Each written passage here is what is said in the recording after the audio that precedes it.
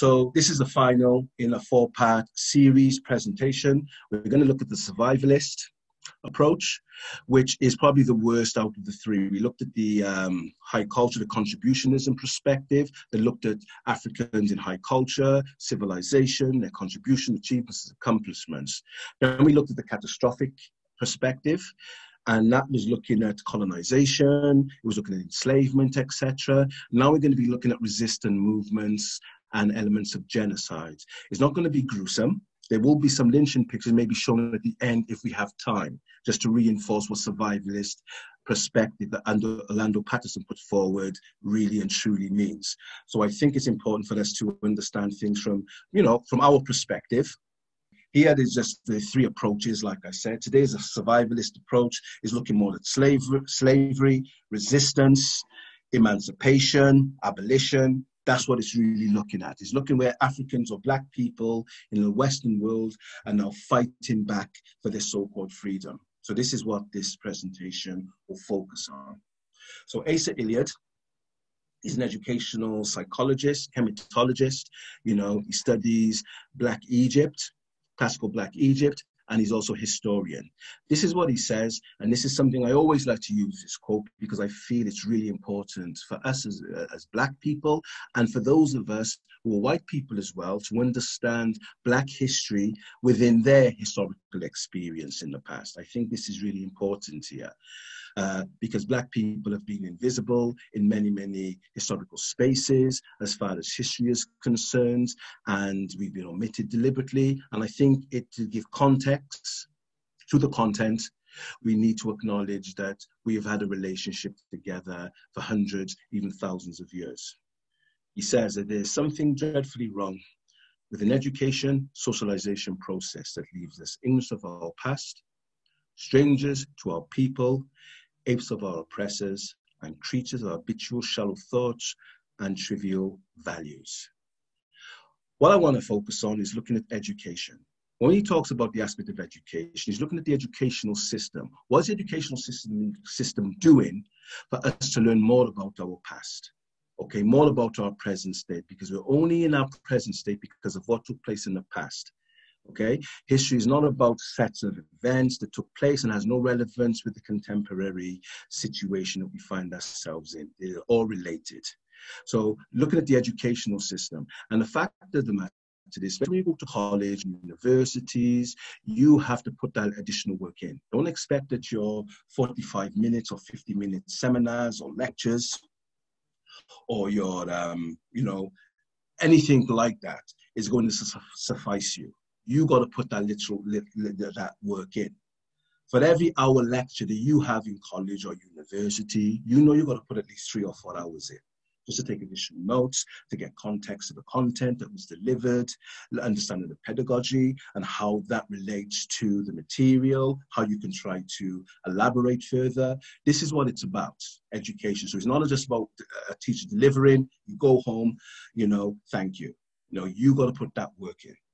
And socialization looks at the element of what takes place within the home. So education takes place in the home.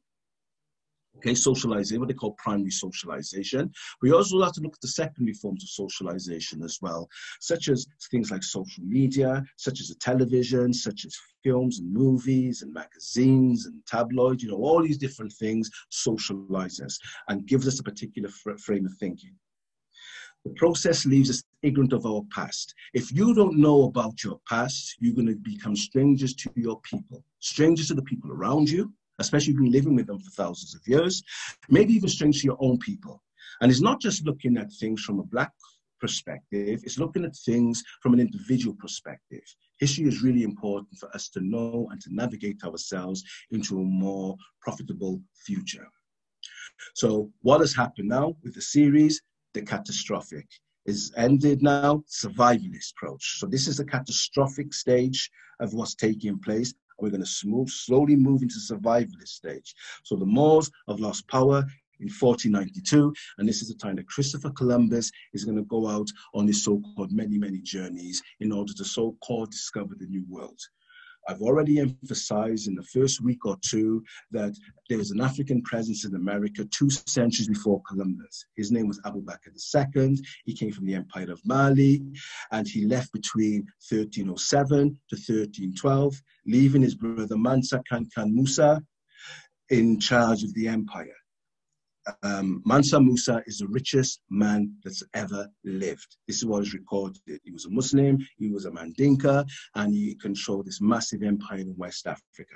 So Columbus has gone out on his journeys, and now you start to see the likes of Balboa, Cortez, and all these other individuals, the conquistadores. They're going in, occupying the so-called New World. So Isabella and Ferdinand are now given the keys of Granada, which is the city, the last stronghold of the Moors or the Muslims. And this now is where Muslim or Moorish control is now over. This is at the beginning of the Spanish Inquisition, which many people, if they don't conform to Catholicism, etc., they are going to end up being tortured badly or dying if they resist. And so it's all around, so a lot of things have changed in the world, and this is what begins the modern world of Europe, okay? Spain is the first nation state, and it has immense amount of power. We've also talked about the Treaty of Tordesillas that takes place about a year or two after Spain and Portugal become war with one another. The Pope decides to split the world into two. He gives half the world to Portugal and half the world to Spain. So from this line here, if we're looking at the equatorial lines from here, it falls into Brazil. Brazil is Portuguese speaking. That was given to the Portuguese. Africa, Asia. All beyond these lines here was given to Spain. This is why a lot of these countries today are Spanish speaking.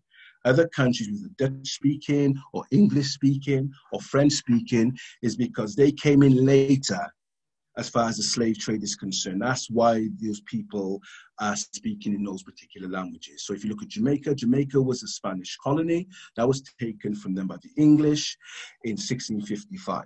And that's how the language changed, and that's how that colony changed. So Europeans are fighting for one another, etc. What the Muslims or the Moors created in Spain is now being destroyed. Those that are being destroyed ushers in the Renaissance, the Enlightenment period in Europe. This is a historical fact. So you can see how things are interconnected, even if people historically do not want to quote their sources or who the custodians before they came on the scene. So let's have a look at the Asiento. Now, the Asiento de Negros was contracts that Spanish and the Pope was given to other nations to take slaves from Africa.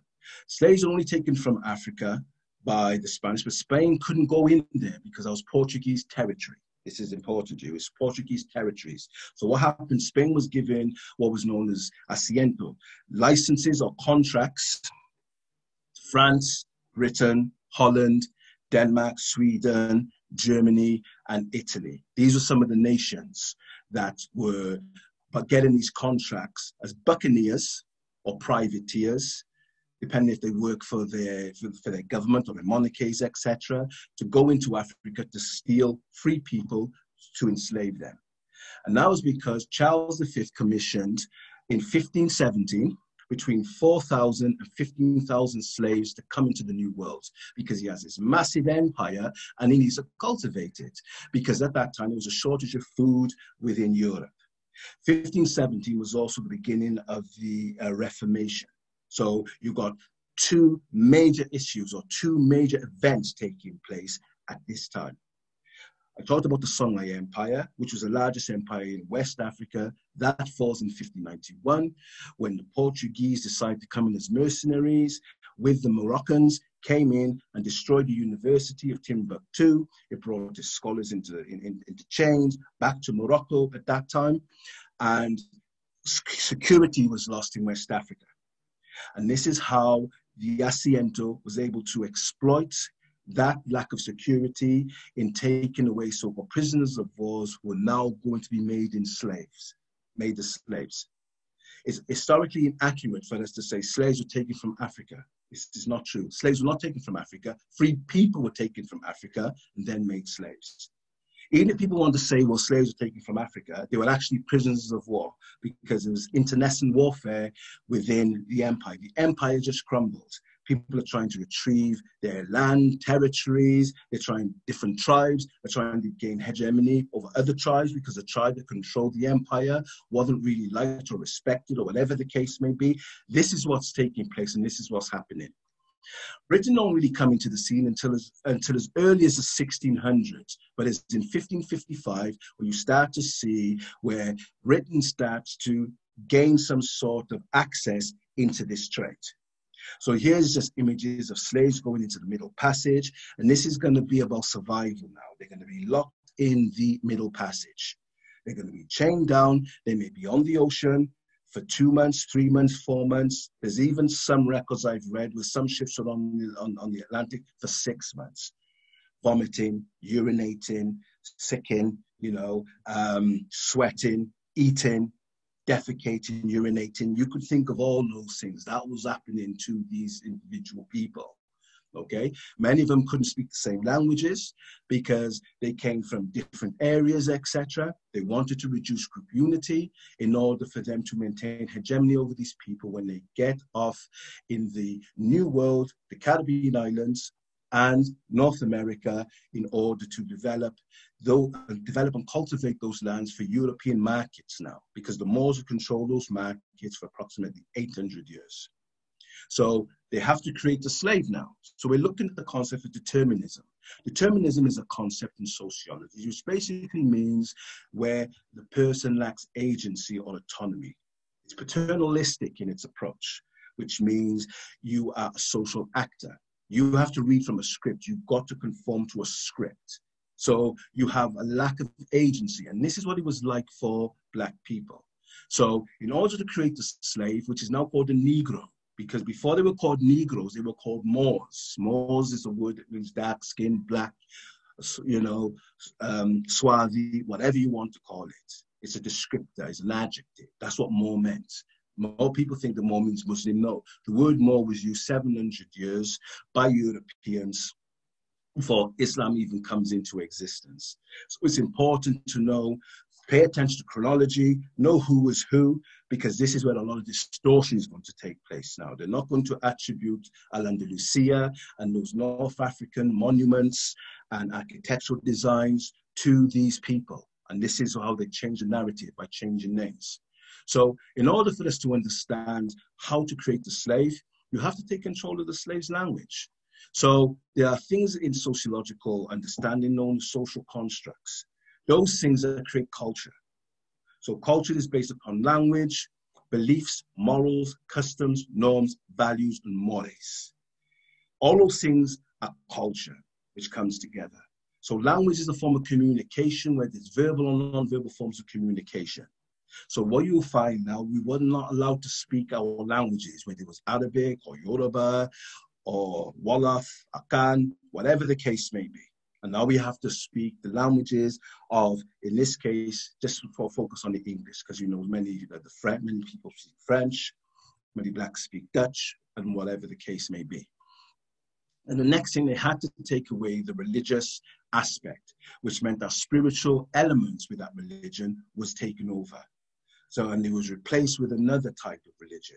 But unfortunately, they couldn't keep it. They wouldn't allow us to embrace Christianity, because you're not supposed to enslave another form of Christian or fellow Christian.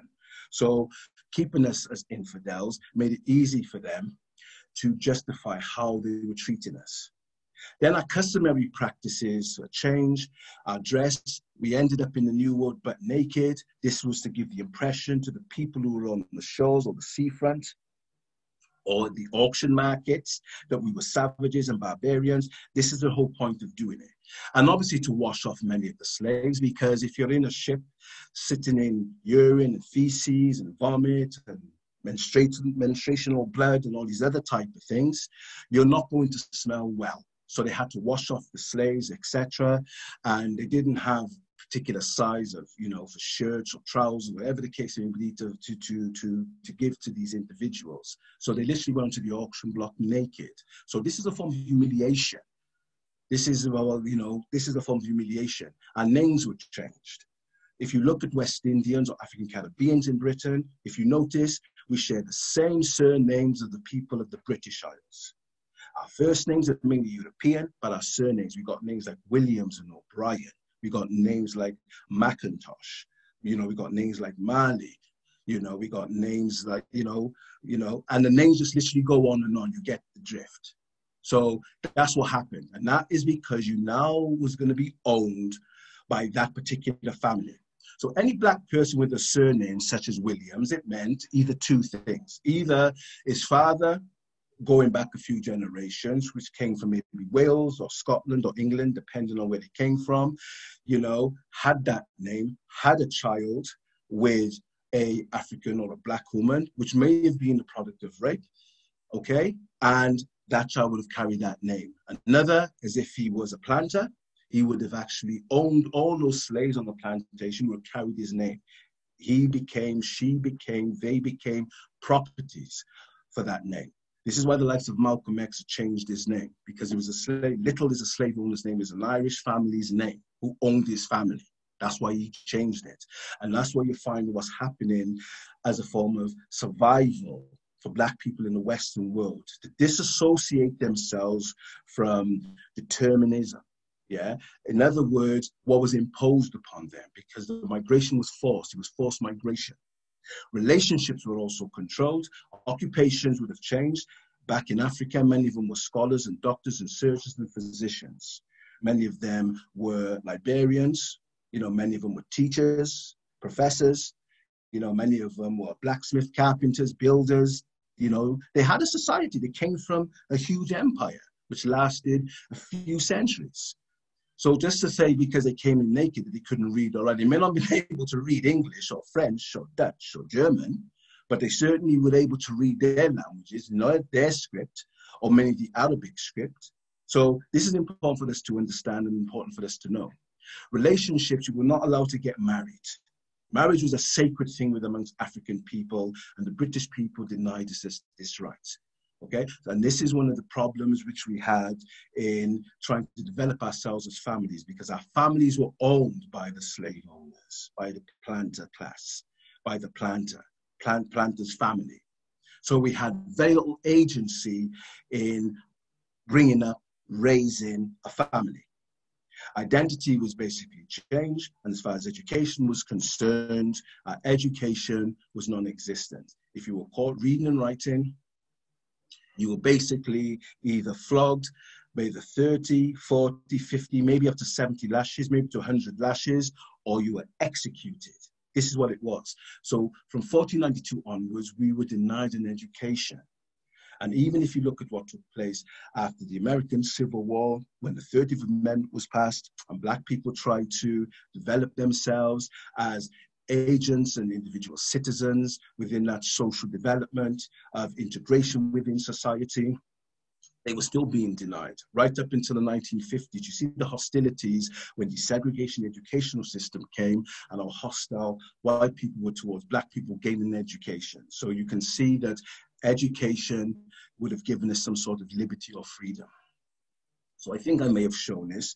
The only thing which I want to emphasize here are just 2 points. In 1555, the English Queendom began to take interest in the New World. And this is when mass consumption came to the UK from 1555 onwards. So what we're beginning to find out is that a lot of different spices are coming here. Ivory is coming here, not just slaves and all, not just slaves, but a lot of other forms of objects or commodities or merchandise.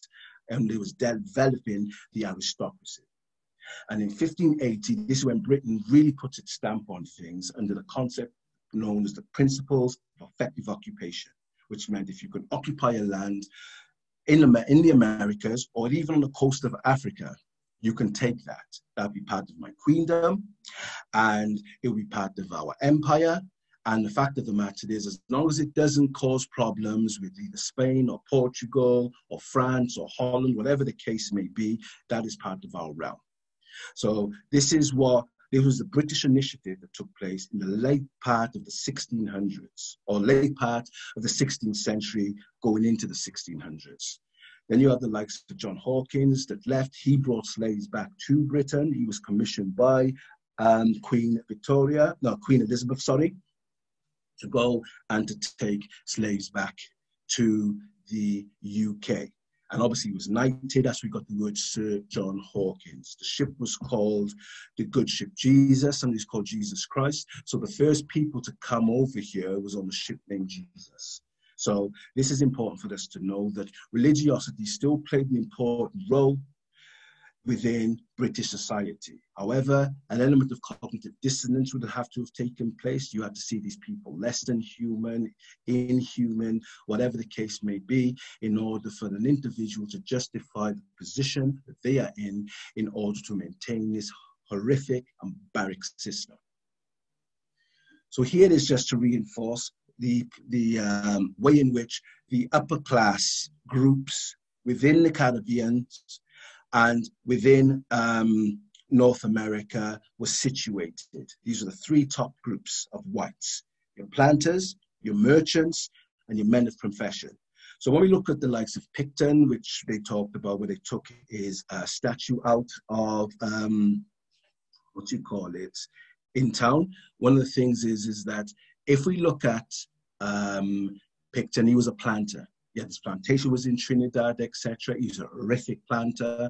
The way he treated his people on the plantation was totally horrific. He even killed people on his plantation. The merchant like Colston that came out of Bristol, that's what he was. He was traded in slaves, okay? Import and export, looking at merchandise, materials, commodities and resources, you know, interchanging that transatlantic link from North America to Britain, Caribbean to Britain, and who they were sending to other European nations because they had hegemony or control or authority over some of those raw materials which are being produced in the Americas. Americas also includes the Caribbean islands. Then you have the men of profession, which is your more educated class. And they were more your government officials, you know, your doctors, administrators, but they were also slave owners at the same time. So you're going to see this was known as a slaveocracy. This is a slaveocracy, these groups of people. I have talked about the poor whites that came over, etc., but I'm not going to focus on them. I'm just going to focus on the hierarchical structure amongst white people from Britain who was in the so-called New World and what positions that they held while they were ruling those particular vicinities or countries at that time. Then we got the colored people, or the three blacks. So the colored people, your mixed race types, okay? So this is important, so your mixed race types. They were usually the products of white males, black females, usually through rape. So that was a horrific system. This is what took place at that time, because not many white women from Britain was going to the Caribbean islands. It's just like if you look at the history of seamen, who do they come? They don't come over with their wives, they come over with single men and they marry local women. Okay, this is what happened. So if you go back into antiquity or back into ancient history, whatever the case may be, you will see a similar occurrence taking place. Then you had free blacks who were a minority within the American societies. And the Americas, I'm talking about the Caribbean islands as well. Okay, they would have purchased their freedom or manumitted from their slave owners, whatever the case may be. But if you wanted freedom, you can afford freedom. You can only get that if the slave owner wanted to release you. You just couldn't just give up freedom when you wanted. Then we have the slaves population, which are categorized into four. I've talked about this, but I just want to focus on two. The mechanics, which is the backbone of Western society, which upheld the slaveocracy system. The plantocracy, and what these were, you know, so the slaveocracy system was a system of slavery, and the plantocracy of the so-called planters. We didn't plant really anything.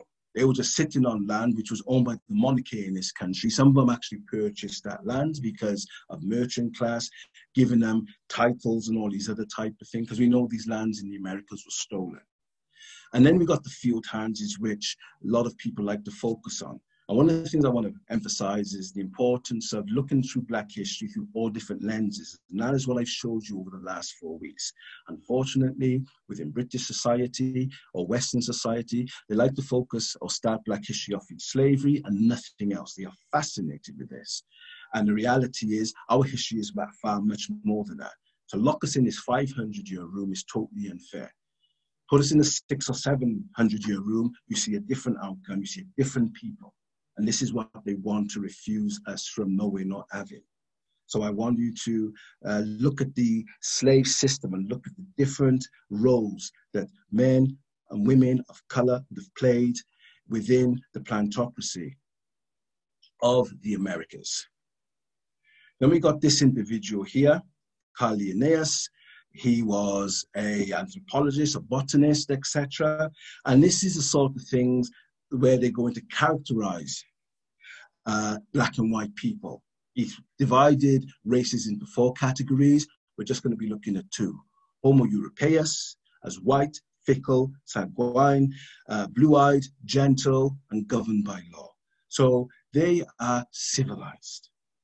The Homo Afa, who is the black or the so-called African, okay, they are cunning and lazy and lustful, you know, careless and governed by caprice. In other words, as far as their emotional state is concerned and their psychological state is concerned, they are very highly capricious. In other words, there's a sudden change in their mood and behavior. Okay, you don't know where you stand with dark-skinned people, so they're shifty, you shouldn't trust them. This is what he's saying. And this is then going to be adopted by people within Western philosophy. But the thing I want you to look at is this concept of lazy. Look at the amount of money these merchants made by sitting on their backside and delegating. So how could Africans be lazy? And lustful was to justify the rape which was taking place on the plantations. Because, you know, the majority of the children and women that were killed on the plantations were killed by white women through their jealous rage, because of what their husbands or brothers or fathers or cousins were doing to these enslaved women. So when you have the aspect of lustful coming in, you will find that if you read some of the narratives by a lot of these white women who own plantations, this is how she described the black women on the plantation. They were lustful, okay, oversexed or undersexed, etc. In order to, it was like a cognitive dissonance of putting rape behind, oh, my husband is not raping her. They knew their husband was raping these women on the plantation. We've seen the film 12 Years a Slave. It's a prime example. The wife is physically abusing the woman and the man is sexually abusing the woman. This is how it was like. They were torture chambers at this particular period. So when you've got educated men of the profession saying things like that, it's justified to the plantocracy who were engaged in these type of practice, who were religious men, that it's okay, it's their fault. Okay, you're the victim. They're the perpetrators. They deserve to get this. And this is what I wanted to emphasize where this point is concerned. So let's have a look at some of the things that takes place within American society, where you're going to have mind doctors who are psychiatrists. You know, Benjamin Rush, is known as the father of psychiatry. And they're going to use these different type of people to justify the behavior of planters. But what I want you to understand about Benjamin Rush, he was an abolitionist, okay? He's an abolitionist. He is known, he's now the father of psychiatry, who then believed that black skin was a manifestation of leprosy that he called nigritude. So nigritude is black skin. This is what he diagnosed, okay? And this was in the 1700s.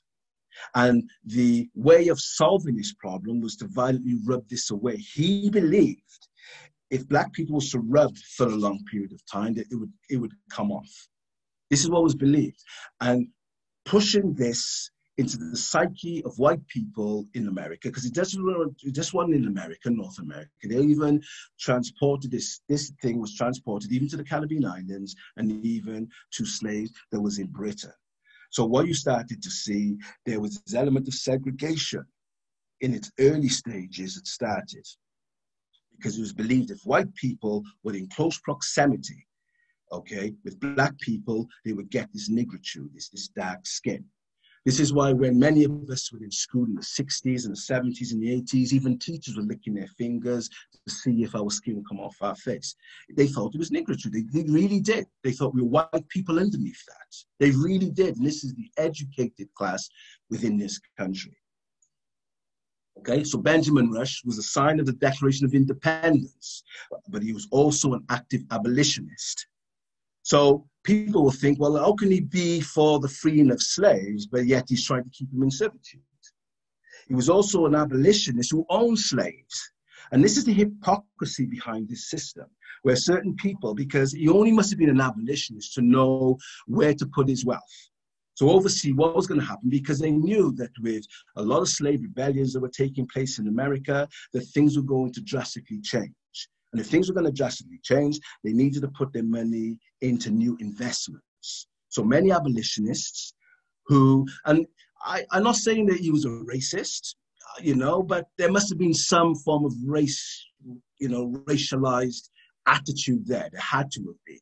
Yeah, he was affected by the society that he was in, okay? And he was certainly affected by the amount of money he was getting in justifying these negative things towards Black people from the planter class, because that's what psychiatry in that day, in the 1700s and the 1800s, were in bed with the plantocracy. They were in bed with the merchants, and they were also in bed with the men of profession who were slaveholders. This is where they earned their money from. So they would have to have said this in order to get, some payment, but to lie about the state of Black people, just to make the three individuals feel good about who they were, what they were, and what they were actually doing.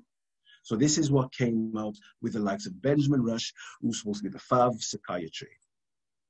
Then you got the likes of Samuel Cartwright, who's another individual who was a mind doctor, he's a psychiatrist, etc. But all I want to emphasize with this individual, that he's another abolitionist as well. So he started to believe this concept. His rationale was that Black skulls were 10% smaller than European skulls. So it was cognitive deficiency and based upon intellectual activities. This is what was believed about his intellectual inferiority. Even though they had created empires in Mali, empires in Songhai, the Moorish Empire in most of Africa, from West Africa to North Africa, into the Iberian Peninsula, right up into France, etc., that these people are, dumb, trying to disassociate this from the cultures and the high cultures and civilization that we created before. But in order to control an individual or a slave, you had to inferioritize them in some way, make them into animals or less than what they're supposed to be. So this is what happens, and these people became the experts on our being, the experts of our mind, the experts of our behavior, only to justify to planters, men of the profession, and the merchant class that what they were doing it was okay, and the sickness is within these people, not you. It's them with the sickness is. And then he came up with the concept of drapetomania, which basically meant, it comes from a Greek word, which means to run away crazy, a crazy person who runs away. So if you are being treated bad on the plantation and you run away, that's a mental illness. It's called drapetomania. Cartwright also discovered and described a host of imaginary Black diseases, whose principal symptoms seem to be a lack of enthusiasm for slavery. Okay, so we had a lack of enthusiasm for slavery, so we have a mental illness, which means we are supposed to be predisposed to slavery. Slavery is supposed to be an innate, inherited, and natural thing for dark-skinned people. And this is what was coming out of these sciences. So you'll start to see where different things started to emerge itself. So you started to see where anthropology was doing their little bit. Anthropology was founded by colonial administrators. Psychiatry and psychology are putting their bit in. Religion with the curse of Ham, it was putting hit stuff in. Science is now being used to do hit stuff. So all these different subjects and disciplines are there to try to justify to the planter class, to the men of profession, and to the merchant class of white people within the so-called Americas that what they're doing is okay, and the sicknesses in which dark-skinned people have, it's no need to worry about that. You carry on doing what you're doing. So for drapetomania, what Samuel Cartwright believed, this is from the film Django, okay? So the cure for drapetomania was to whip the devil out of them. So to whip them for running away. That will cure them from running away. Is that going to cause people to want to stay or like to stay?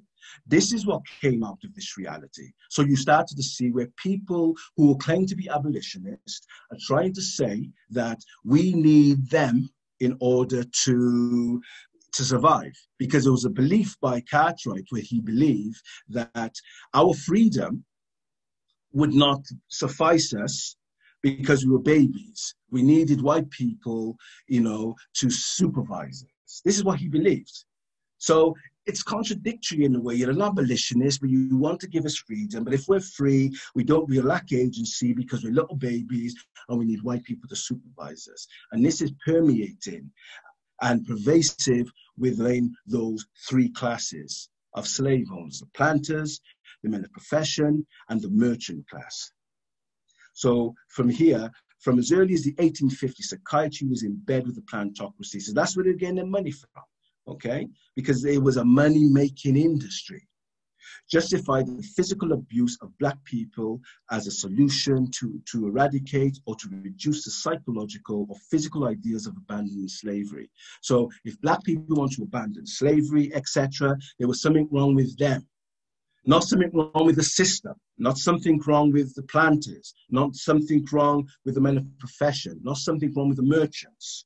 This is what it was about. So it was about justifying the system. And these are just pictures when dogs were sent out, etc., what they would do. This is from the film Django. So all I'm trying to emphasize here is the importance of knowing how horrific this system was. We barely survived this. The branding the face, cutting off of the ear. These are all the different things that took place in America and in the West Indies or the Caribbean islands when we tried to run away from the plantation. On the left-hand side of the screen, you can see an individual by the name of Peter. This was his back, how it looked in 1863. This man had his back torn to pieces. This was acceptable behavior.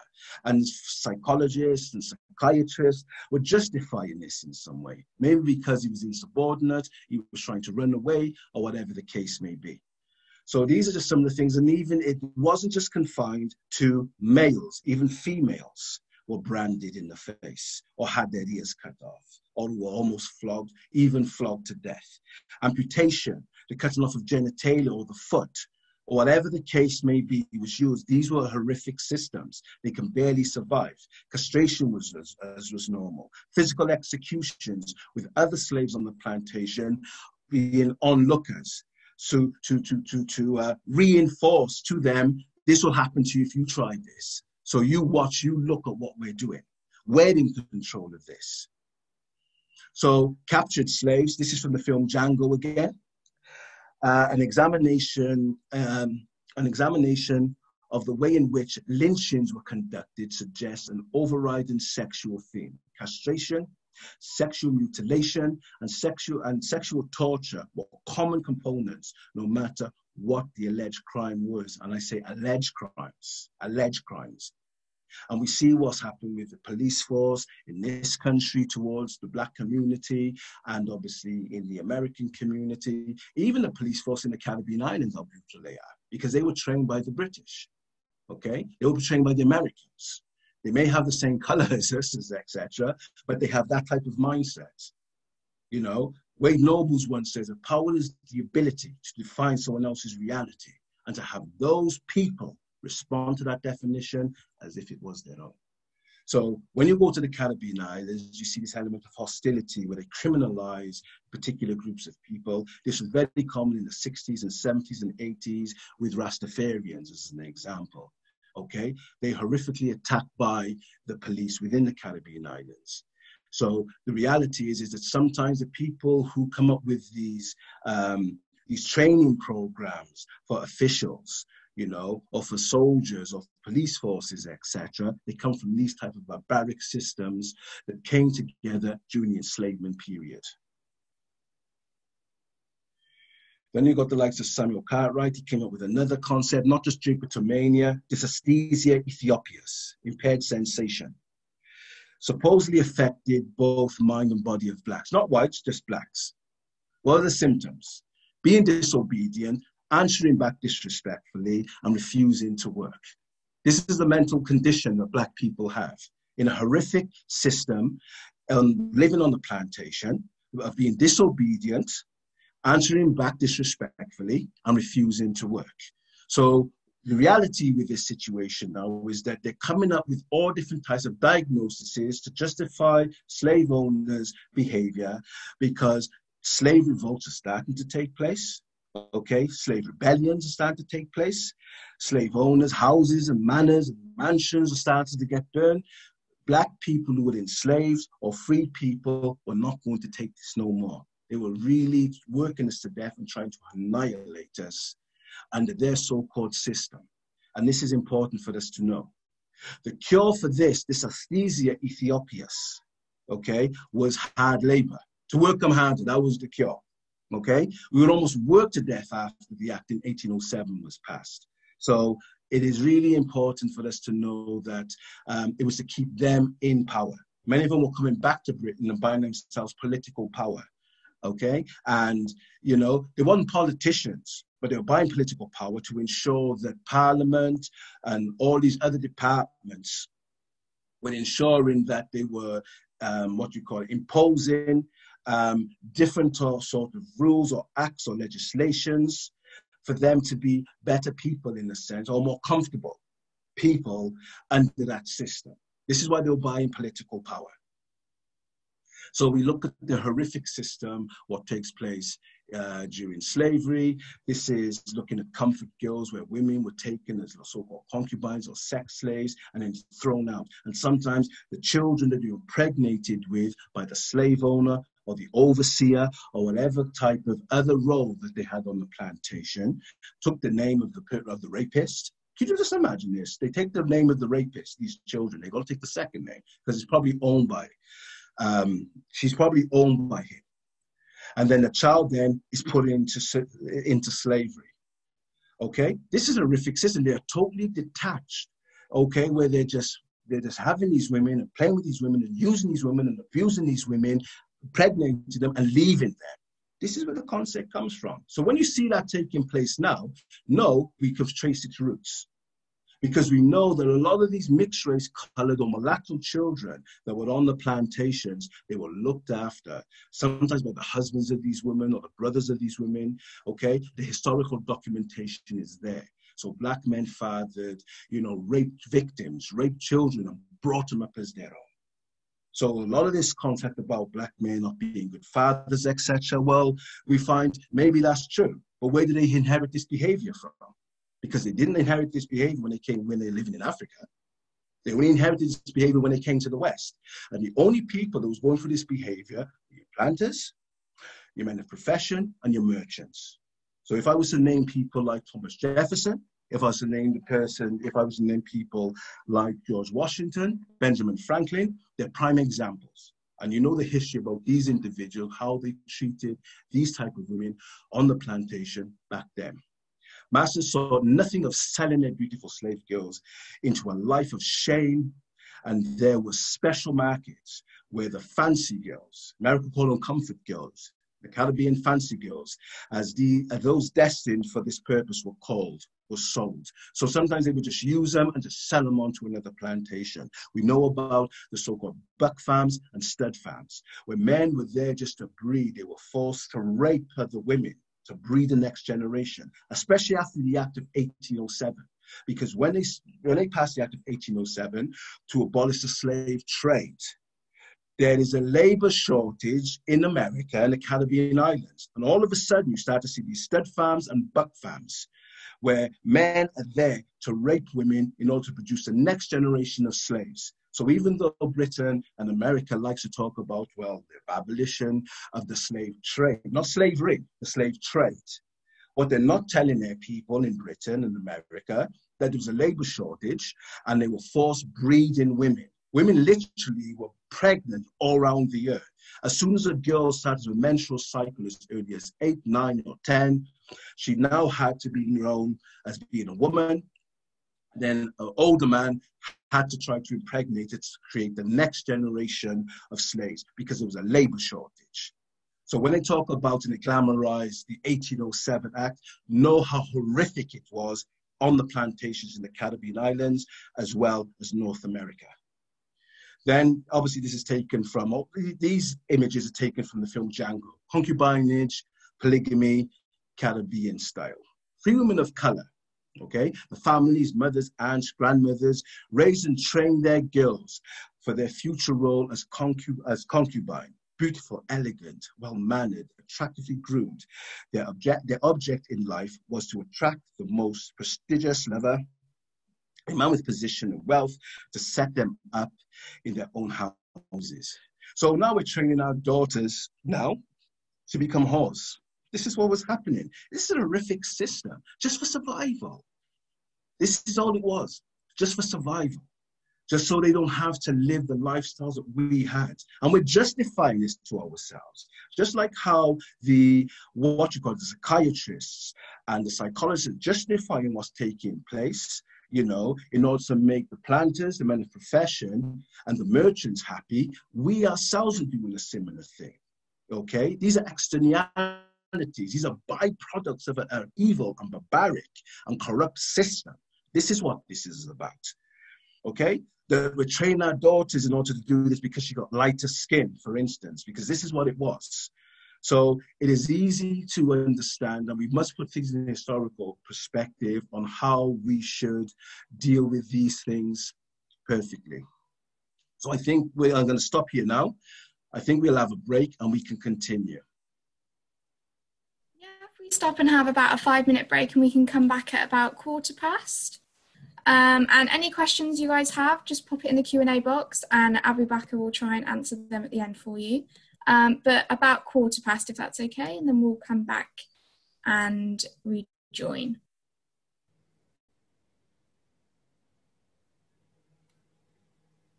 Right, welcome back everybody. So I'll just give you a bit of a glimpse of what was taking place on the plantations in America, in order for you to understand why slave rebellions and slave revolts and insurrections and all these different things came about, because the system in which Black people lived in the Western world was horrific, it was barbaric. So I'm just laying you the foundations of why these resistant movements would come about. So let me just see if I can change, is it paused? Okay, so here, great sale of slaves. And this was, I think this is in America. Okay, yeah, this is America. January the 10th, 1855. You can see there $3, age from 20 to 26, strong, able-bodied. This is for them to be sex slaves. One wench. This is someone who could be a comfort girl. One wench. This is a type of language which was being used at that particular time. Okay, Liz, age 23, with 6-month-old baby, old pickaninny. Okay, in Jamaica we use the word pickney, which is a concoction from pickaninny, which was a derogatory term to call dark-skinned kids because their hair used to pick out, because they didn't give us combs. Our hairs grew up and they went into little sort of like ringlets on top of the head, etc. And they would call us picks. You know, this is where it came from, you know, the idea of pickney or pickaninny, etc. Okay, $1. So this is all, they said, this is a sex slave market now. This is a sex slave market. This is what I'm trying to show you here. And you'll see a lot of other advertisements for auction for slaves. So Black male, female relationships. So intimate moments by husbands and wives were usually observed by taskmasters and overseers, you know. So this is what, so our whole life was controlled by the plantocracy, literally, and the people who were further down in the pecking order. Your taskmasters, you know, your overseers. Your taskmaster was the person who used to dispense the whippings and the beatings. Your overseer was like your head man, making sure that that you were doing your work. They would have a rifle trailed at you, etc., and they were usually on a horse. So now you understand the element of relationships of Black people. They came from traditional relationship where marriage was really important, etc., and marriage was now made legal for slaves. Okay, so the idea of fornication or illicit relationships became the norm on these plantations. Yeah, the children became property to the estate. So even if you were the father, you couldn't really raise your child because your child can be sold at any time. You had no agency or autonomy in the rearing of your own children. Men had to endure their wives being raped by white overseers, etc., and trying to just emphasize the horrific system. That's all I'm trying to do. So these are just some images I want you to know that the abolition movement was trying to emphasize, because remember, there was a high illiteracy rate within Britain. So images and pictures were really important to bring home to people to support the abolition movement. This was, I think, in Jamaica. You know, a person thrown into a hot, syrupy substance, boiling sugar, etc. This was normal behavior on a daily basis by the most sadistic individuals you can think of. And then you got the treadmill for punishing slaves, okay? And you can see where this treadmill literally would be spinning around, ripping the legs and the knees and some of the clothes off people. Okay, this is a horrific system, and where slaves sometimes would have to sit or stand and watch these horrific acts displayed in front of them. So we're going to look at some resistant movements now, just to bring things up, because I want to lay the foundation of what type of system it was. I didn't try to make it as graphic as possible, just give you a little taste of what was taking place. So the first real movement for change took place in Jamaica by the Maroons. And like I said, the Maroons are people that came from Al-Andalus. Okay, they were known as Morescos, okay, little Moors. And when they were brought over by Columbus and Balboa and all those individuals, they came into places like Jamaica and Trinidad, Barbados, Grenada, and they went to the mountains and they formed settlements. And they came back in order to try, to fight the British, in order to release their brothers and sisters in captivity. So you got the likes of Kudru, okay, Taki, but Kudru and Nani, they're supposed to be brother and sister. Now, Nani the Maroon was a fierce warrior. She is believed by the British. The British said this woman was so feared, this Jamaican woman was so feared that when they would fire cannons at her, they used to say that she would catch it with her backside and fire it back. This woman was fierce. She actually coordinated jungle warfare. And the other thing I think is information, which I've known for a long time, which most you don't know, that Ho Chi Minh, who fought the Americans, okay, in the Vietnamese War, Ho Chi Minh was in America when Marcus Garvey, a Jamaican. Just a vegetable mix. Hello, I can hear someone. You need to mute. Ho Chi Minh. Abby talking about his dinner. Yeah. The whole world knows now. Yeah, don't worry, I've muted him. I'm very sorry about that. It's okay, Abby.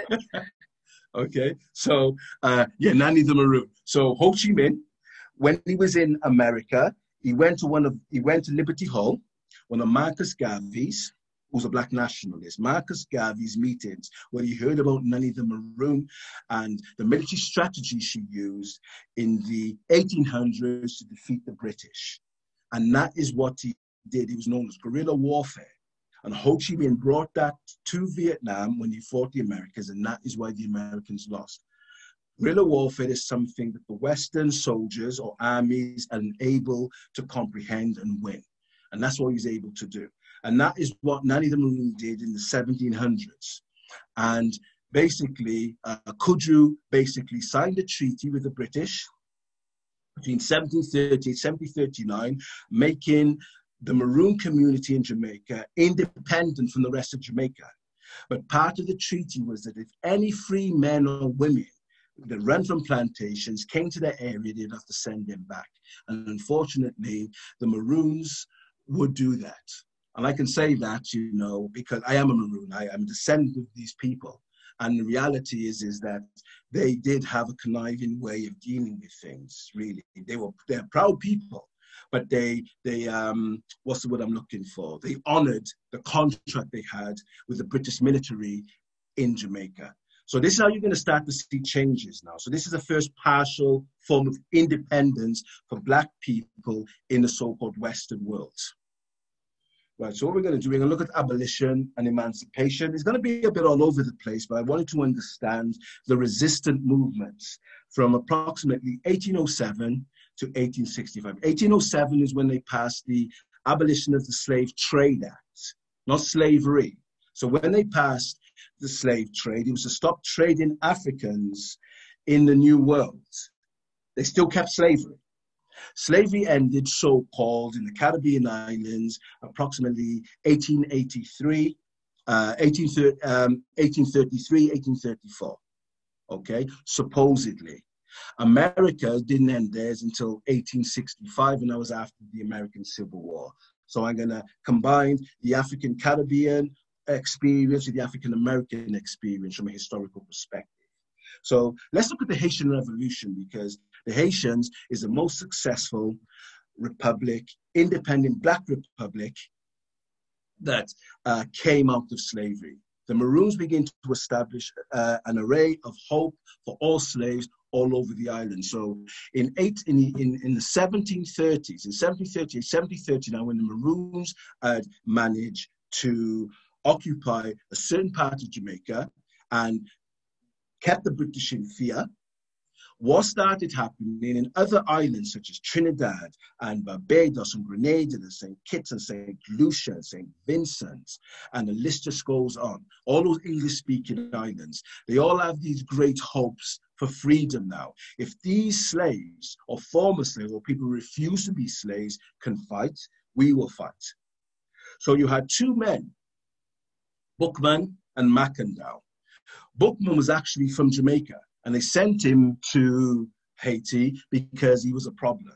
They called him Bookman because he was a man of the book. He would walk around with the Quran, and it was believed that he actually wrote the Quran himself from memory. This is what is believed. But we do have evidence of many Muslims went over the slaves who wrote the Quran from memory, many of them. One of them is actually in the British Museum.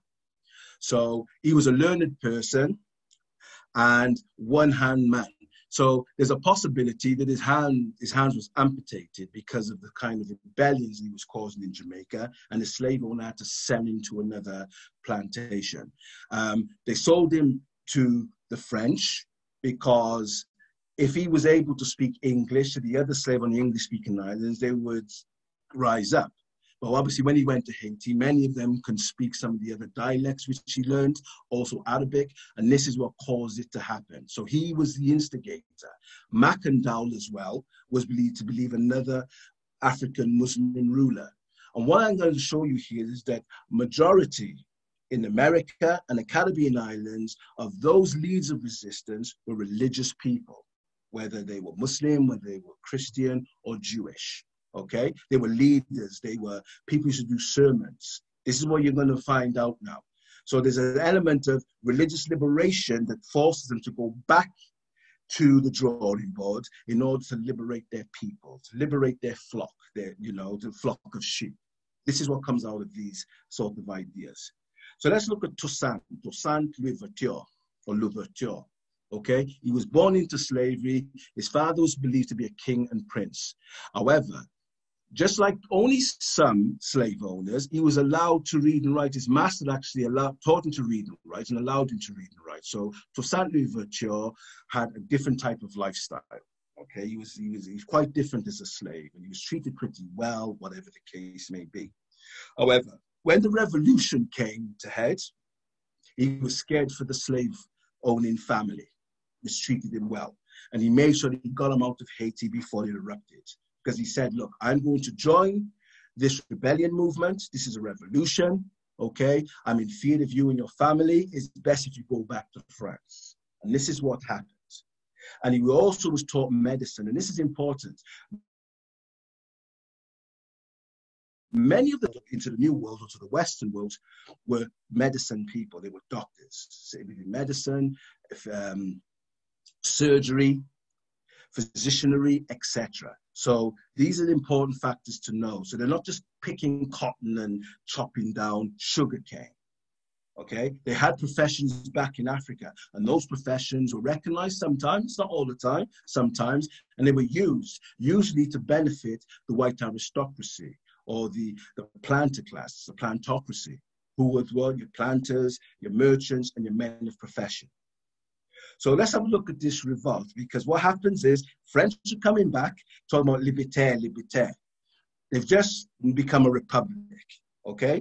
The Monarchy is now destroyed after the so-called French Revolution. They just liberated themselves, and they're going back to Haiti talking about liberty, but they're still enslaving people. So this liberation was hypocritical. And many of the people in Haiti decided to rise up now. Okay, they've been trying to rise up now, but they collectivize. If these white Frenchmen who want to cause atrocities to us think that they're going to get away with it and come back comfortably, let them think again. So you got the likes of Toussaint Louverture, you got the likes of Dessalines, you got Henry Christophe. There's so many leaders and commanders, and they have a sophisticated system to bring all those black together. Even women were part of this movement as well. Okay, in order to bring about change, because one thing they were going to make sure, they're going to kick these French colonizers out who's been causing abuse. If you read the works by C.L.R. James, it's called Black Jacobins or Jacobins. You will look at the horrific way that the French were treating the blacks on the island of Haiti. They would put gunpowder into their rectums and light it. This is what they would do. They would force them. They had animals. They would collect the manure and starve the slaves and give them manure to eat. This is what the French were doing, okay? And I can go on even further, what they were drinking and what, honestly, it was absolutely disgusting. A rebellion was needed on this island. The way the French went too far with what they were doing. And the reality is the people had enough. So Toussaint joined the rebellion. He was a doctor for the resistance. So he started off as a doctor, helping wounded soldiers. This is how he started off. But because he was educated, he was articulate, and people liked his nature, he actually made up the ranks and became basically the governor, okay, like a lieutenant governor of the island. Toussaint was loved by everyone who could appear unarmed and resolve any situation. So literally this man can go anywhere if there's French and Black Haitian fighters, and he can go unarmed, and both sides would literally, cease fire to allow him to come in to negotiate. So it took a very special person to come into this revolution to bring about change, okay? Louvois makes Toussaint assistant governor, because Louvois was sent in by Napoleon, because this is during Napoleonic Wars now, okay? Napoleon is holding to this, and he's taking bad advice from Josephine. A lot of people don't know that Josephine is from the Caribbean. She's mixed race.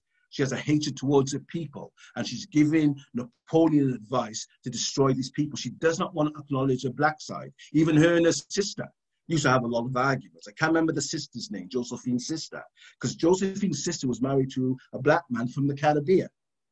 So Josephine was giving him certain advice. She had a sense of self-hatred with the black blood that she had. And the way she was flaunting herself in French circles when Napoleon was on his thing was showing that she was looking for approval from white society. You have to look at it from a Caribbean perspective of what took place with mulattoes or colored females when they were in these type of arenas. Just like I read to you about how they trained black women in the Caribbean, or colored women in the Caribbean to become, whatever the case, whatever words you want to use. It happened in the French-speaking islands, it happened in the Spanish-speaking islands, it happened in the Dutch-speaking islands in the Caribbean. Girls were cultivated in order to become like sex servants and slaves to get what they want. And Josephine comes from that tradition. That's why she was doing what she was doing and caused Napoleon to lose some of his wars through what he was hearing. So you got mulattoes fight against the blacks. So you have a large mulatto or colored population in Haiti, okay? And they take up the resistance, but the problem is because their fathers are white, Frenchmen, etc., they start to want to have some sort of concession of allowing the French to stay there. So Toussaint's forces, under the likes of Dessalines and Henry Christophe, decided to go into Regard, I think the area it is called, and they had to put down the rebellion of these mulattoes who wanted French sovereignty in a way to maintain in the country while they were still so-called slaves. And he had to crush that, literally. So it's unfortunately that the mixed race of the colored population had to go to war, because what Toussaint had reasoned that if we do not put them down, we're fighting them on the front, they will join the French forces, because their fathers are French, they got sympathy to France and all these other type of things. Southernax became the new governor now, said to kill all whites. So Southernax becomes a new governor after Louvois. And Southernax is basically telling Toussaint to kill all the white people. And what happened was the likes of Toussaint and Henry Christophe and all these other main commanders and leaders said, we need to get rid of this idiot, because this idiot is going to cause more problems, because it's not as if we hate white people, we hate their system. And they can take their system back to France with them. So Southernax was there to cause a lot of problems. You've had a few times in history where white people have been so-called sympathetic towards the black struggle, and they have said that we should kill them all, not even to trust them. There's even one which they said, well, don't even trust me, because I'm from these people, because we never keep our treaties and we never abide by contracts. We had many of these different individuals that came at these crucial times, and Southernax is one of those individuals. Toussaint sent Southernax home and took control of the region, okay? So he kicked him out because he's going to cause more trouble. And what trouble Southernax should bring to the island? So the fact is that Southernax was making it a black and white thing, when the revolution was about a slave and a white and the white aristocracy. That's what it was about. It was about the system, not about skin color. And this is one of the reasons why Toussaint was advised to send this idiot home, because he's going to cause more problems than what it is, because we can win this war. He later began to create his own army, which led to 100 disciplined soldiers who he had trained well in combat, military strategy. He then increased his number after victory came. So as soon as he went from one place to another, more and more people started to follow suit. Many of them began to train. They ended making women, they ended up training women to train other women in order to fight the French. This is what happened. This was the most successful slave rebellion on the island. And this is how it was systematized. There was good communication. There was great understanding. They made sure they appointed the right people for the jobs in order to drive the French out. Because what the French had been doing since they took the island off the Spanish was totally horrific. The Spanish wasn't even any better as slave owners. This is important here. And the Africans fight Spain and Britain. So France, yeah, calls in Spain and Britain to help them. This is what France is doing. This little island in the Caribbean, they have, you know, and France is supposed to be the mighty army. Britain is supposed to be the mighty army. This is in the 1700s. This is the latter part of the 18th century, the 1700s. Okay, this is what happens. And the two great powers at that time was France and Britain. And they had to call in Spain and Britain to help them. And you know what? The Haitians had kicked out the Spanish, and they kicked out Britain as well. And Britain said, well, listen, this is your war, you France. You have to deal with that. These people are trained. These people are well organized. And this was going to bring about a major change in the region. The Spanish made a deal with Toussaint to fight the French. He accepted, provided that slaves would be free. So he's being a strategist now. So he is saying, okay, I will fight alongside you, etc. But, you know, you have to set these slaves free, and the island which joins Haiti, which is Dominica. So he is basically saying, well, look, this is what it's all about. So this is just an image of Toussaint, and this is an image of Napoleon. Before I go on any further, all I want to say that Haiti had got its independence. Haiti had got its independence in approximately 1804. Toussaint is tricked. Toussaint is said to basically go and speak to Napoleon's army in order to negotiate something. Because what happens now, it bankrupts the French economy. Because the same year, the Louisiana Purchase comes in, where the French quarter in North America, known as Mississippi and Louisiana, were part of the French Empire. The French had to sell that to the Anglo-Americans to financially recover, because 3/5 of the economy of France relied on Haiti. This is important here. So it buckled, literally, the French economy in 1804. Toussaint was basically led for negotiation. Dessalines and Henry Christophe told him, Don't go, don't trust them, okay? Because they're going to kidnap you and take you to France. He says, no, no, no, no. They're good because Toussaint, to a large extent, was psychologically, he was a Frenchman. He liked French culture, whatever the case may be, but, you know, and he did have a softness for the French. And they were saying, look, we've lived with them all our lives, and they have never given us any favors. They've never done us any favors. So what happened was they went, Toussaint went, he went alone, he was tricked, he was tied up, and he's brought to France with Napoleon, and he was tied up in a dungeon, cold dungeon, supposed to be butt naked, until he dehydrated, he froze to death, and he literally starved to death. This is what basically, that was his fate. Dessalines was elected the leader of Haiti. And this is the first time in a democratic country, it is a democratic country now, because they allowed voting for both male as well as females in the country. So females voted in, along with the males, Dessalines to become their leader. And that is what happened. So the first people or females to vote in the Western world were Black women from Haiti. Okay, so we need to look at this history because we're made to believe that the first time that women were able to vote or have some sort of political say was after 1920 in America and Britain. This is historically inaccurate, isn't it? And it's not true. Haiti is the first country. And then what happened was Haiti wanted to do business, and what started happening, all types of things started to take place after 1804. And this is one of the reasons why Britain and America decided to pass the Slave Trade Act, okay? 3 years later they passed it. They didn't pass it because they woke up and said, let's do the right thing. They passed it because of the Haitian Revolution, and more revolution was taking place in Grenada, in St. Kitts, Trinidad, Barbados, Jamaica, you know, and the list just goes on and on, you know, St. Lucia, all these islands start to erupt now, and they want to take that element of what Haiti did of becoming republics. This is why they passed the act. This is why they passed it. It wasn't because they woke up one day and they were doing us a favor. And the other reason was in Africa in 1807, there was a Sokoto Caliphate, which was run by Uthman Dan Fodio. Okay, this is Nigeria, Lake Chad, all that area. So security was now being brought back into Africa. So you've got two major events to take place to force the slave trade, abolishment.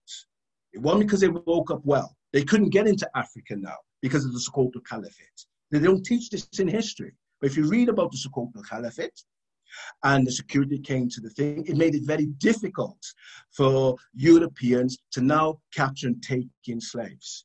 Because the other problem was that many of those who were coming out later on as slaves were going into places like Jamaica and Brazil and all these other places, and they were causing ruptures. They were causing problems, to the point where they said, we're not going to take more because they're coming over and they're instigating this. That was why they passed the 1807 Act. Okay, not what they're telling you, because only giving you one half of the story, like Bob Marley says, only half the story half the story has never been told. That's the story we should know. I've given you two dates: 1804, 1807. The Sokoto Caliphate comes into being, and those two things culminated in them passing the act in Parliament, not because they woke up and they wanted to do the right thing. So slave rebellions increase in the 1830s, and it gets even bigger and it intensifies even more now. So you start to see the likes of Abu-Bakr Siddiq of Jamaica, who wrote the Quran from memory. He was a doctor, he was a Mandinka, and he was speaking to a person by the name of Richard Madden. Now, Richard Madden is supposed to be, he was a magistrate sent to Jamaica, and he was based in Turkey. And what he noticed was when he was in Jamaica, he noticed these groups of Africans in Jamaica were speaking Arabic. So he basically started speaking Arabic to them, and they started to get all excited because he was stationed in Turkey, so he knew a bit of Arabic. So then he started to find out that these individual leaders, they were leaders, they were scholars, they were doctors back in West Africa before they were forced into slavery by the British. And basically, Abu-Bakr had dreams of going back to his land. He ended up going back to his land and settling there after the 1830s, in which Richard Madden, who was a British magistrate, was able to secure for him. A lot of people thought that with my name being Madden, that I was probably related to him. I don't think so. I don't think so. I've done my research, etc., because they say, well, your name is Madden, you know, your name is also Abu-Bakr. You're from, you know, your people are from Jamaica. Maybe there's some link there, but no, he only seemed to be there for about 12 months. Because when I read Richard Madden's journals or diaries, he only seemed to be there for 12 months to oversee certain things, but he did have a bit of sympathy for the African Muslims which were there. Then Sam Sharp, the Morant Bay Rebellion, takes place in 1831. We get Bahia, Brazil, sparks off in 1831. So in the 1830s, things start to change. Okay, and then we start to find, and obviously Nat Turner in the 1830s in America, in Virginia. So you're starting to see these are religious leaders, like us. They're all religious leaders. Okay, they're all pastors and things who were trained by white people to keep their slaves down. They decide to come off the pulpit, go into the war, and to bring about those changes. This is what they wanted to do, and this is how this culminated in making change, where the British were forced to pass the abolition of slavery 3 years or 2 years after this. So it's not that they woke up one day and wanted to do the right thing. Plantations were burning. The amount of yields that was not coming into Britain. Because why? Because rich merchants who bought political power and all the rest of stuff was losing a large amount of money. This is why they had to abolish it. Okay? This is the truth. You know, this is the hidden truth which they're not telling people. You know? And we got the likes of Paul Bogle.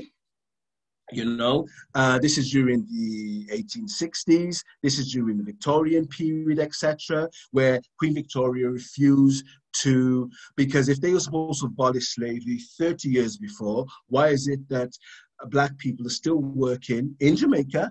Okay, there's other islands, but I focus on Jamaica, are still working 7 days a week for 2 days' pay, 3 years after the abolition. So we moved from physical slavery to wage slavery. And she wrote a letter back to Jamaica to one of the governors, basically saying, Paul Bogle, no, you're there. You're supposed to work for the Queen, for the monarchy. We rely on your labor for our wealth, for our lifestyle. Read the letters by Queen Victoria. And Paul Bogle, in actual fact, is a descendant of a woman who was a reggae singer by the name of Janet Kay. That's Janet Kay's great uncle. Her name is Bogle. Okay, so you have a person in Britain, lives in London, who's a singer. She was a lovers rock singer back in the 1970s and 80s. She still does singing now. And her name is Janet Kay. She's from this family, Paul Bogle. He's a ancestor. And then I see there, these are the islands which really erupted.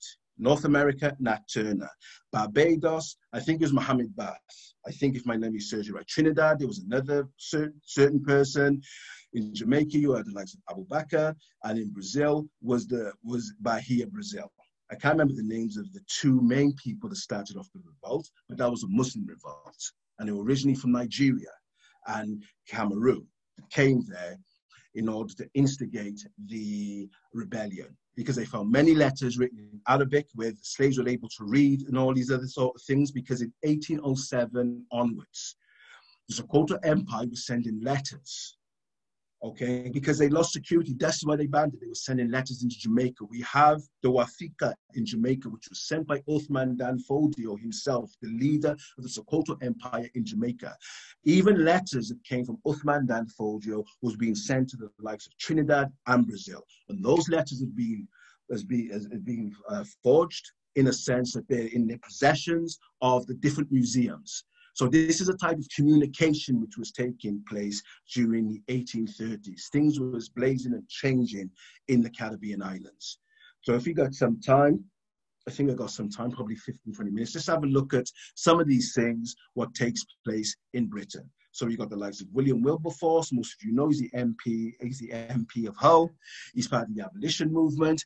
He's against the slave trade, but not slavery. Let's get something, because people confuse the slave trade and think slave trade and slavery is one and the same. No, slave trade is a forced migration of black people from Africa to the New World, whether it was the Caribbean islands, North America, or even Britain. This is what it was. Slave system or slavery was the physical system of exploitation, social degradation within the Caribbean islands. So there's a difference. So he was against the slave trade, not slavery, because there was a person in his country by the name of Thomas Clarkson, who is really the real hero. Thomas Clarkson was the one who was going to the ports of Liverpool, Bristol, and he was seeing the conditions in which black people were coming in. He was totally disgusted. He was writing this thing down, giving it to Wilberforce, who was like the front man, to argue these things out in Parliament. I don't even think that Wilberforce ever saw the conditions of black people which came into London or Bristol or Liverpool. I don't think he actually saw it with himself. I think he actually smelt the air, etc., the stench, but I don't think he actually saw with his own eyes. It was all documented evidence, okay, that came from Thomas Clarkson himself. Wilberforce was also opposed to the Haitian Revolution. So he believed in the ballots, not the bullets, okay, the ballots, that we have to wait for good white folks in Britain to make those changes to make our lives better, rather than us rising up and making those changes ourselves. A bit of agency to bring about autonomy. He was totally against the Haitian Revolution. So it's clear he was not really, he was supporting the slave system to some extent. How can you be against a revolution for change and you're supposed to be arguing for that same change in Parliament? He couldn't have been. His focus was on the slave trade, the conditions that they were coming in, not slavery. White abolitionists saw slaves as humans, but not their equals. And this is important. Not all the abolitionists, okay, they had some sort of thing where they actually started seeing us as humans. We're not animals and we're not chattel or cattle or whatever the case may be. Yeah, we are now, so we're humans now, but we're not their equals. And this is what exists in the 21st century. Even though we're seen as humans, we're not seen as the average equal within Western society, whether it's Britain or America. So this is where this tradition's understanding comes from. So he ended up addressing Parliament to end slave trading and trade with Africa instead as commercial partners. So that's a good thing that Wilberforce does. Let's give him credit where credit is due. Let's stop the trade. Let's stop exploiting the resources, the minerals, the commodities, and all that merchandise that's coming out of Africa. It's their commodities, resources, minerals. Let's trade with them directly. This is what he's basically saying. But we know what takes place in the 1880s at the Berlin Conference, where all those European nations come together for the so-called scramble for Africa. Okay, and we know how that comes about and the reason why that comes about. So Wilberforce, give credit where credit is due. He was against our freedom when it was coming from bottom up. He believed in a top down, okay, thing. But we had to wait. It was a slow process. You've got to argue, the ballots. No, the bullets. That is the way. Because that is what America did. When America signed the Declaration of Independence in 1776, and they kicked the British out, etc., they didn't get the respect that they deserved from European nations. The first nation to accept America's independence, approximately 2 to 3 years later, okay, was the country of Morocco. Okay, it was a Muslim country that accepted America's Declaration of Independence. So it is clear that the Europeans were against that, against America as a sovereign nation, state, etc., within the so-called Western world now. So here is just an image. I am not a man and a brother, because the amount of people who were illiterate in this country couldn't read. So they have to read that, because the abolition movement now is trying to bring to the attention of the average person on the street, the average citizen in Britain, what is really happening. These people have been dehumanized, especially the men. because it was at the time where women weren't really part of the discourse, okay? So we got to go back to the time of why this is what it is. So I am not a man and a brother. In other words, I have a family, okay? Trying to appeal to the spiritual and religious affiliation of the British people or the British public, and to bring back his humanity in the sense that he is a man, not an animal, okay? He should be chained up and controlled. And then we got the likes of Orlando Equiano, who wrote a fantastic book about his voyage, about his journey. He was stolen from Nigeria by the British, put on a slave ship as a young boy with his sister. His sister ended up going to one place and he ended up going to another. And this was a common scenario in the Middle Passage. Sometimes they would take complete families. Then they were taken to a Spanish port, to a Dutch port, to an English port, and they were separated. This is why in our community, the African Caribbeans and the African Americans, the thing that we call ourselves is brothers and sisters, because that person might be. You might have, your great-great-grandfather might have been the brother of my great-great-grandmother. This is why we do that. You know, so it's not from a religious perspective. When we say, oh, brothers, in America, they say brothers, I mean, because you could be related to one another. This is how this idea of thing comes out. And the other thing is, why do in the Caribbean community and in the American community, when we finish off a sentence, we always say man, man, man, man, because we were called boys during servitude. And we are reinforcing this thing as a man because we were never allowed to be a man. What's happening, man? You know, come on, man, etc., etc. This is what it comes out. So our linguistic expressions, yeah, it actually associates itself with the conditions we come from and what we're trying to replace in order to reinforce a strong identity for ourselves. And that's why we say it. You know, even black women, we say sisters. They don't necessarily mean my blood sister. They mean that woman over there who happens to have the same skin color as me, we might be sisters because her great-great-grandmother may be related to my great-great-great-grandmother, who were taken onto slave ships and they were brought to different places. And this is how the Pan-African movement comes into being now, with the scattered or the diasporan black populations outside the African continent. So you can see how all these things are combinated in together to unite us. And Marcus Garvey, who came at the beginning, literally at the beginning of the 20th century, is going to solidify and synthesize all this together by creating the largest mass movement, you know, ever in history. Between what some say 30 million, some say 6 million, some say 9 million. In all different chapters, all around different countries around the world. And then when independence came into the African continent from the 1950s and 60s, you always hear the slogans of Marcus Garvey. His books was read, the philosophies and opinions of Marcus Garvey.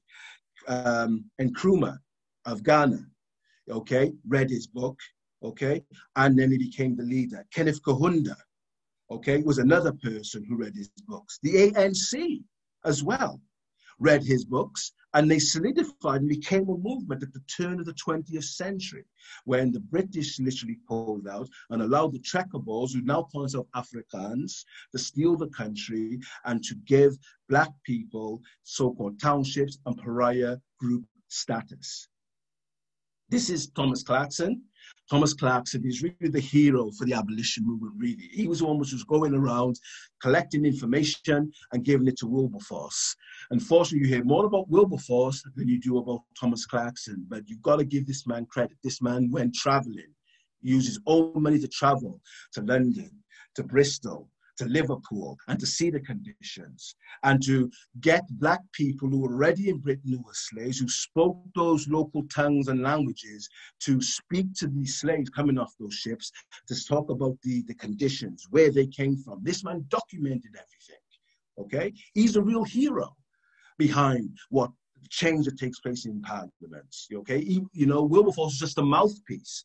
But this was the person that collected all the information, who, unfortunately, has been written out of history to a large extent. He has. And it's unfortunate that this happens. Even amongst white people, they do this. When somebody contributes something to the state of Black people or trying to enlighten people about the true conditions of something, they want to put them on the wayside, on the sideline. And the other thing which I will mention here is that even though he helped the campaign for change, etc., he actually met Henry Christophe. Henry Christophe was one of the revolutionary leaders or commanders in the Haitian Revolution, who actually came and settled in Britain. Okay, and so when Haiti becomes a nation state, etc., some people decide to move to other countries because things are not well in the country. You start to see that France ends up imposing reparations on Haiti in 1824, 1825. And they take up all this mahogany because the French were just addicted to wooden tables now, mahogany, etc. So, and that is what's caused a lot of these earthquakes in Haiti. That was the reparations they had to pay. And what has happened, all the European nations who were former slave traders have watched Haiti suffer. Because Haiti, how dare you become an independent state, allow your women to vote, okay? Kick us out and think you're gonna survive? Every country, America, France, Britain, Spain, Portugal, Italy, Germany, okay? Holland, the Dutch, the Danes, the Swedes, all those countries have collaborated together to ensure that Haiti stays poor. There's a deliberate attempt to starve those people. How dare you gain freedom from us? This is why Haiti is in the situation it is today. We need to read the history and understand it. They collaborated because these are old wounds which they want to maintain some control over. So Haiti is a problem. You even know what's taking place where Haitians have tried to sail to America, okay? And many of them are drowning in the sea. And yet people who come not too far from Haiti, as Cuba, can actually go there and step in. It's about the color of the skin. And not just that, it's about what these people did. What these people did was terrible. How dare you defeat the greatest armies of the time, Spain, Britain, and France, and then gain independence. Okay, we're gonna bleed you dry. And we've seen this taking place. So now you understand why Haiti is in the state is, because Haiti is supposed to be a healthy country. It should be wealthy. They starved it to death. Because if the French economy fell because of Haiti, okay, and then the Louisiana Purchase has to come in, where France and Napoleon's got to sell the states of Louisiana and Mississippi, okay, to the Anglo-Americans, okay, which is bolstering the French economy. Why can't internally Haiti's resources bolster up its economy? And this is because there's been a deliberate attempt since 1804 to starve that country into submission. That is the reason why that is happening. And that is the reason why if you go to most of the Caribbean islands today, you notice that the poorest people in those countries are Black people. The wealthiest and the richest people are white people. And they've made sure that they've maintained this. This is no accident. This is being created by design. So the reality of the situation is that these are the remnants of slavery, whereby the old plantocracy are there, okay? The merchants are there. The men of profession are there. The hotel, the landlord owners now, the states, and they're owning hotels and the airports and all these other type of things. That's the jobs they do now. Even when I talked about, I think it was last week when I talked about the Bay of Pigs invasion, and because the plantocracy in Cuba, those people that was trying to fight, because when Castro came in, he kicked out America and he kicked out the gangsters, the mafia, he kicked them out, and they were really upset about this. And a lot of the Cubans fled, the landowners fled. Those landowners who were working with CIA, FBI, the American government, and the American army were the children and grandchildren of the Cuban planters. They were the grandchildren of the slave owners. So this is what we have to understand about this, just to wrap this up. So I'm going to stop now and probably invite some questions, etc. That would be great. Yeah, I think we've got a few. Just as we mentioned earlier, someone mentioned, is there a clear link between the view of drapetomania and modern day white saviorism? So I think as I say, what I think they might be referring to is the dependence on white people, the associations between that. Can you find a link between the two there? I can't find a link really and truly, but let's just think. So drapetomania is to do more with a slave not wanting to be a slave and running away from that horrific system. Where the white savior thing comes into it, I think there may be association, but I wouldn't say a link. There's an association in the sense that this is another aspect of Cartwright's understanding about Black autonomy, okay, about Black autonomy if they were to get freedom. Because they're childlike or baby-like, they can't handle freedom. The best position for them are slaves. So I think that's how the two things probably merge together, but I think they're two different perspectives of the autonomy of Black people and Black people being enslaved, not wants to be enslaved. So fathers had no autonomy over their children, but neither did the mothers. Men had to endure wives being raped rather than women had to endure being raped. Please could you explain why you have framed that point that way? So I suppose the emphasis in the narrative is on the men and their suffering rather than the female side of that. No, I didn't. If you look at the images of rape, I showed all females. I didn't show males. I showed all females, the physical images, and looking at the female systemic experience. Yeah, okay. And I think I made that pretty clear.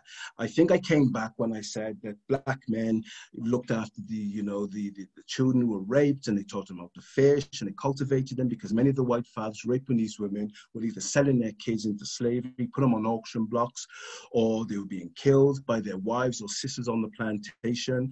I think I made it clear. I may have convoluted or put a lot of stuff within the narrative, but I think if you go back and listen to it, I think you can pick those nuances out, okay? And I did emphasize that, so the rape was a female experience. It was horrific, and I'm not trying to say that the men were affected. They've affected the men, but it would have affected the women first and foremost. And unfortunately, what came out of that was the fact that this was a system that was sanctioned by the British government or the American government at the time. And, right up until the 1970s, especially in America, up until the 1970s. So it's unfortunate that that was a reality of such a system. So I hope I've answered that question. Yeah, definitely. I think so. And then I think another question was, what is the role of religion in all of this? I suppose maybe you could link that to the role of the church and the Pope, because he had, I suppose, a lot of responsibility with signing off licenses to do with slavery. Yeah. Well, I think there's a couple of things you can say about religion. I don't attack religion, and I see religion from what it is. There's a difference between Christians and Christianity, okay? And I need to make that clear.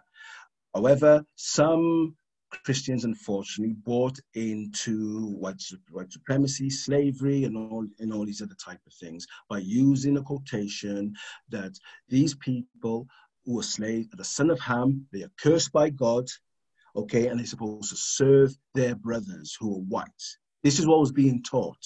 There was a Bible for Black people in the West Indies and in America, which stipulated this. And we were taught this continuously and perpetually throughout slavery, okay? However, there were some people who were practicing Christians who did not, who did not enjoy the fact that slavery existed, and they tried to speak out, okay? However, their narrative hasn't really come to the forefront, unfortunately, but those narratives are there. The narrative which was important was the narratives of the Colstons, which are the merchants, the Pictons, who were the planters, and the men of profession, who were your doctors and your lawyers and all these other people who was making systems to keep Black people perpetually enslaved and in servitude. And I think they're the narratives which become more important when we look at slavery in that 400 to 500 year period. I suppose the destruction of culture, does that include religion as well? Because often I've heard that the opinion back then was Catholicism equaled civilization, and anything other than any other religion other than Catholicism was to do with barbaric barbarism and savagery. Well, barbarity can happen in any case. So give an example. If you look at what took place in 1492, you've got the Catholic nation, Ferdinand and Isabella. The day that Columbus leaves to go on his so-called explorations or discoveries, they start the Inquisition. Okay, they're torturing Jews and Christians. And then what happens then? Martin Luther comes in 1517 and he opposes the Protestant Reformation. That comes into play now. So the only religion at the time was Catholicism in Europe. There was elements of Orthodox Christianity, but the vast majority of them were Catholics. Protestantism don't come into existence to approximately 1517. And then what you start to see, that people started to leave the church, etc. And then they started to adopt similar principles. These are the sons of Ham, so it wasn't just the Catholics who were doing it. The Protestants started to do it as well. And they started to justify slavery and enslavement, you know, whether they were in their own countries at home, or whether they were in the Caribbean, or whether they were actually in North America. So religion didn't really play a role. The people who happen to be religious played that role. And I want to make that clear. There's a difference between the people who practice the religion. It's different between the practitioners who practice the religion or not the religion, and the book, the principles. It's about the principles or the adherences. The principles are what the book says. The adherences are what people do. And they're both different. And many of them were not following biblical texts, etc. So we have to acknowledge that there's just some bad apples out there who didn't really practice what they should have been practicing, unfortunately. So that's the role that religion played. But what I will say, that religion did play a major role within the so-called abolition movements. It was a bitter taste because many of them within those churches, etc., were merchants and planters and investors. You know, this is true. So they compromised their religion and faith, and they were told to try to change things, etc. But the important thing at the time was wealth or money for them, unfortunately. So I hope I've answered those questions about the role that religion played during the enslavement period.